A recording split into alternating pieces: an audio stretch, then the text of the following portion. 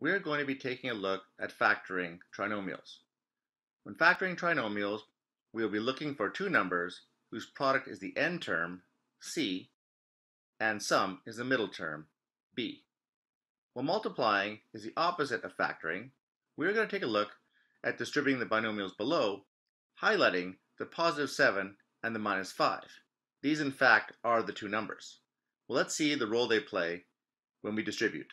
The x in the front is multiplied by the x in the second bracket to give us x squared. X times minus 5 gives us minus 5x. Positive 7 times x gives us positive 7x. And positive 7 times minus 5 gives us negative 35. Well, now if we look, we can see a whole lot of blue in the second step.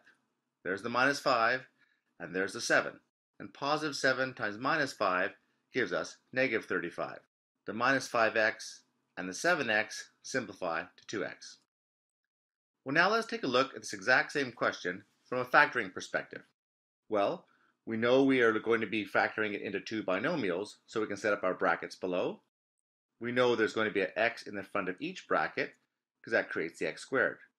We're now looking for the two numbers whose product is minus 35 and whose sum is positive 2. It may take a bit to come up with these numbers, but we know they're going to be positive 7 and negative 5.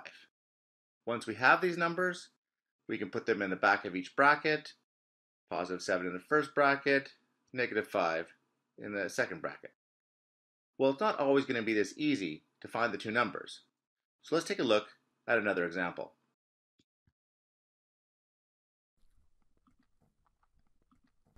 In this tutorial, we'll take a look at factoring trinomials, the backwards of multiplying. Recall that trinomials are made up of three terms: a term with the variable squared, or degree 2, a term with the variable of degree 1, where the exponent is equal to 1, and a term where we have no variable, a constant term. In this particular tutorial, we're going to look at trinomials where a is equal to 1. To factor the following trinomial, we know we are looking for the product of two binomials, so we can set up our brackets early to give us some space to work. The front term of the trinomial is of degree 2 and has a leading coefficient of 1 in front of the x squared, so we can put an x in the front of each bracket. We now need to find the numbers that go in the back of each bracket. To find these, we are looking for two numbers whose product is the end term, negative 5, and whose sum is the middle term, positive 4. 5 is a prime number, so the two numbers that we are looking for are going to be 1 and 5. Knowing the product of the two numbers is negative 5, we now know that one of these numbers must be negative. This would leave us with either negative 5 times 1 or 5 times negative 1. To know which of these options is the correct one, we need to look at the sum of the middle term, positive 4. Negative 5 plus 1 would give us negative 4. If we take 5 and add negative 1, this would give us positive 4 in the middle. This is the one we are looking for. So we now know the numbers that go in the back of each bracket are positive 5 and negative 1. We can put these numbers in the back of each bracket to complete our factors. We have now factored this trinomial into its binomial factors.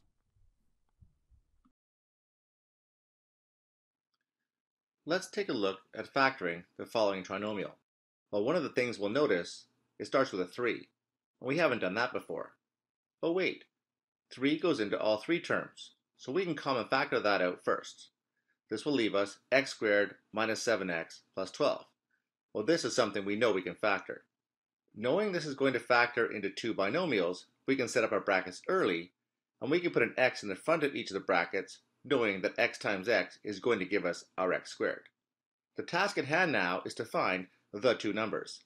Well, we're looking for two numbers whose product is 12, the end term, and whose sum is negative 7, the middle term. Well, we can make a list of the products that will give us 12. We have 1 times 12, 2 times 6, and 3 times 4. Well, all three of these will definitely multiply to 12, but they will not all add to 7. So let's take a look at the potential sums we can make with these pairs of products. Well, 1 and 12 could give us a number as low as 11 or as high as 13. 2 and 6 could give us A low number is 4 and high is 8, and 3 and 4 could give us 1 or 7. Well, we're definitely looking for a 7, so we know our numbers are 3 and 4. Now we need to take a look at the signs. Knowing the product is positive 12, 3 and 4 must both have the same sign. Considering the sum is negative 7, we know we're going to have negative 3 and negative 4 as our numbers. We can now take those two numbers and put them in the back of each bracket, and we've completely factored our trinomial.